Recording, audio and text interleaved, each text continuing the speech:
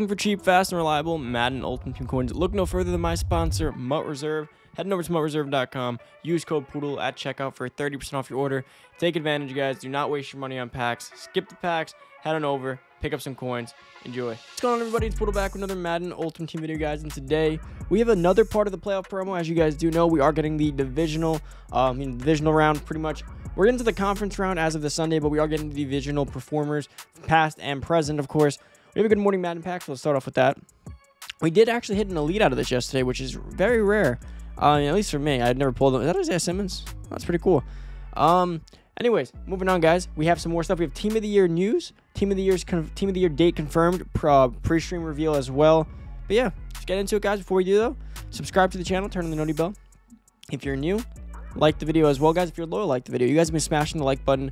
Can we get 50 likes in today's morning content video? I would greatly appreciate that. You guys have been smashing it, really helping out the channel. Let's keep it going, guys. You guys have been going crazy with it. We have some more stuff, too. We have the Madden Club Championship final pack here. So let's open that as well. I do not like how they gave us an animation for that. All right, let's get to the Good Morning Madden pack. And, guys, if you need coins, head over to MUT Reserve down below. Make sure to always use code Poodle for 30% off. Take advantage. Skip out in the packs. Can we get another elite hit out of here? Nope, of course not. All right, let's get into it. So, Team of the Year stuff, we will get into that first. So, guys, first off, Team of the Year is confirmed for Tuesday. Team of the Year Tuesday. Kind of fits, right? We're getting it this Tuesday coming up. So, today is, I believe, Friday. So, we have Saturday, Sunday, Monday. Pretty much 3 days in between the rest of today. Probably like 4 days until then. And then Monday morning at about 10:30, you know, the usual stream time, we will be getting the pre-Team of the Year, like, stream. You know, the special stream. Initially, the stream did say we'd be getting it on Sunday. And then Kralo hopped into the stream and said, no, he'd rather do it Monday. I'm cool with that. Honestly, I like the morning reveals better because, you know, in the morning, everyone's, you know, well, just sometimes. People are home. That's when you watch the stream. That's like early morning, you're chilling.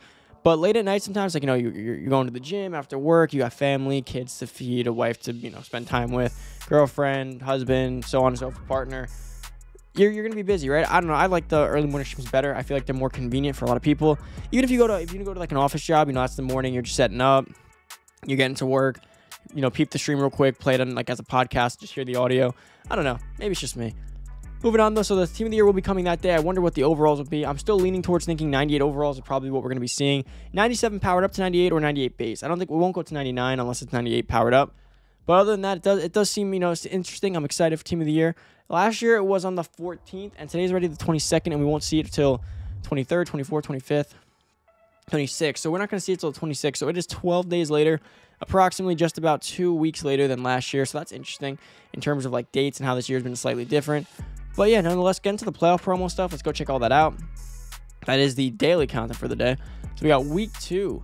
We got 96 overall Joe Montana Masters. He's going to be our past master for the divisional round playoffs. So Joe Montana, you know, 49ers, played for the Chiefs as well toward the latter end of his career. We have Allen Lazard as the 95 overall hero. Miles Jack as the 9th overall hero, and Devin White. Now, Devin White and Allen Lazard, I believe, are the current ones, and then Miles Jack is the past one. Taron Johnson, Traquan Smith, Rashawn Gary, and Darrell Williams. These are the total ones that we all have here. Joe Montana said, as per usual, always going to be pretty good now.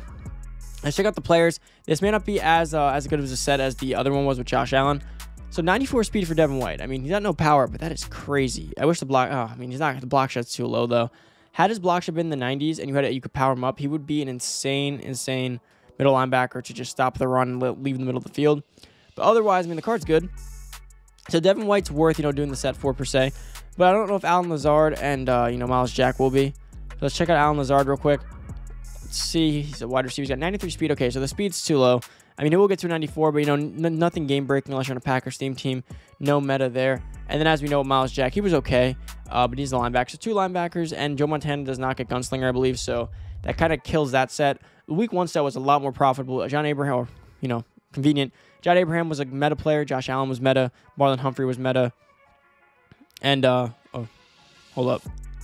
Not Marlon Humphrey. Marcus Peters, so that's what I thought. Marcus Peters was meta, and so was T.Y. Hilton. So, not as good as the first week set, but still a good set nonetheless. Let's go check out the stats, though, on Joe Montana. Let's go check out some solos. Remember, guys, be playing your solos. You can get the weekly Super Bowl prep tokens. Make sure you are getting those done. You go through them. You play them. Because you are able to earn an 87 to 88 overall player from that week's release, as well as collect enough prep tokens for stuff towards the Super Bowl. But anyways, remember, you will get an elite Super Bowl player. I'm not sure how good that will be, but it is there. There's supposed to be a house rules as well, which I wasn't seeing before. Let's see. I heard there was supposed to be one. Let's keep checking it out though. Seasons. I'm not seeing anything. Maybe there's no house rules just yet. Maybe there wasn't supposed to be one. I don't know. Point is, we're moving on from that. Let's go check out Joe Montana though, because Joe Montana, anyone who's played since Madden 13, I know I reference Madden 13 a lot, guys. It was my favorite probably Madden of all time for Ultimate Team. But if you guys played since Madden 13, it was like the real first official like online Madden Ultimate Team. Joe Montana was one of like the Madden GOATs back then. He was like that guy that just like, you wanted Joe Montana. He was one of the most accurate quarterbacks. And that's back when, you know, thresholds weren't really a thing like they are now. So back then you could just rock like whatever you wanted. Like one guy would be 2 speed less, but he played better, right? Like, cause he had 2 more agility and 2 more excel or something like that, or 2 more something. But now it's all threshold based. And the thing is, the format of the game has just changed so much. It's really changed the whole way you play just forever in general, right? It changes the way you play. But again, Joe Montana was always a Madden GOAT. So I always have a soft spot deep down for Joe Montana, even if his stats haven't been great, because they've really been killing Joe Montana cards the last few years. Pocket passes in general, I mean, they've tried to get back to it as of lately. They have been putting more effort to make sure that we get back to the pocket passer. I've seen it. I've noticed it. But still, let's see. So we got Devin White already on the block. I believe I just saw him there. Nope, I did not. We had all 3 of them on the block. Alan Lazard, we have all of them. They're kind of expensive right now. I would definitely not touch them just yet, especially because, like I said, the set isn't as profitable because the master's not that enticing. And as soon as Joe Montana's on the block, things will come down. So I wouldn't spend too much money on these sets just yet, or players in general. If you want them, definitely wait an hour or so, let things settle out in the market a little bit more. Because if you buy now, you're just gonna be hurting yourself or your pockets, I should say. John Abraham was a meta player. Joe Montana, like I said, I do not believe he will be, because this year is the year of super high throw power, gunslinger, hot rod master. That's been the year that we've been dealing with for the most part. That kind of been like what everyone's focusing on. So it's super tough to actually go ahead and take advantage of quarterbacks that don't fall on threshold. And I believe Joe Montana does miss it by about 2 potentially. We'll be right back once he is on the block to check him out. Montana is on the block, as you guys can see. The card art's not as great. I don't know. I don't really like the card art like that, to be honest with you guys. Kind of looks like it looks like a little fake, kind of weird. But Joe Montana, 6'2", 200 pounds, 82 speed, 93 throw power, 95 short accuracy, 94 medium accuracy, 93 deep, 96 throw under pressure, 93 throw on the run, and 94 play action. Now, the thing with this is, though, Joe Montana, he has the accuracy, but he fits the bill of all those quarterbacks. So, like, not fast enough to really be mobile. Like, he's mobile, but he's not fast like Rich Gannon or like Josh Allen. All those guys, the new Kyler Murray, they're all faster while also having higher throw power, right? So he falls below the throw power threshold. His speed just isn't there. Like, he seems like he's like the jack of all trades. That's always been what Joe Montana was. Now, like I said, in past Madden, the jack of all trades was elite, right? The guy like Emmitt Smith could be better in past Maddens than a guy like Barry, who was 30 speed faster, but Emmitt could truck better. He could break. He would just do everything so much better than Barry. Barry broke the big run. Emmitt played the short game and got you 3-4 yards every single carry, right? Nowadays, Barry's better because the trucking doesn't matter as much. Thresholds matter more. And at the end of the day, if Barry hits the same threshold in this, but he's faster, speed wins, right? Joe Montana's the same thing. Back in the older Maddens, he was an all-threat. It was no without the threshold per se. At least it didn't seem evident back then. Joe Montana was so well-rounded. He could throw, he could pass, high accuracy, speed, everything. But nowadays, it's kind of like, okay, well, as long as Josh Allen is all above 90s as well, and then his speed's, +6, why would you ever pick him, right? That's kind of been the issue with recent Madden, which I hope they do get back to fixing, is that, your favorite player in the league is Josh Allen, but Michael Vick is 96 speed. So it's like, how do you ever go away from him, right? Or you love Michael Vick now, but this year you need Gunslinger, so how do you use Michael Vick, right? So they need to stop doing that. They need to make it they need to get rid of threshold, I think, entirely.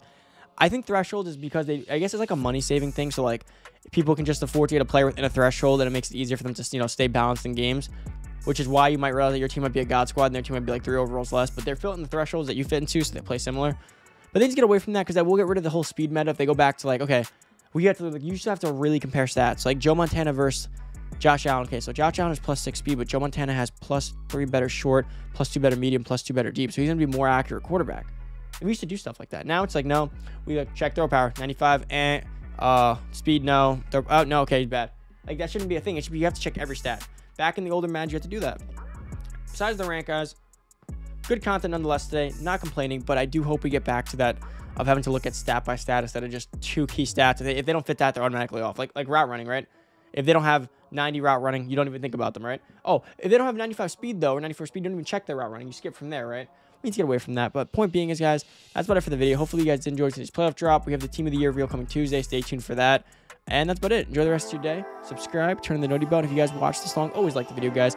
Greatly appreciate it. Thanks so much for watching. I'm out. Peace.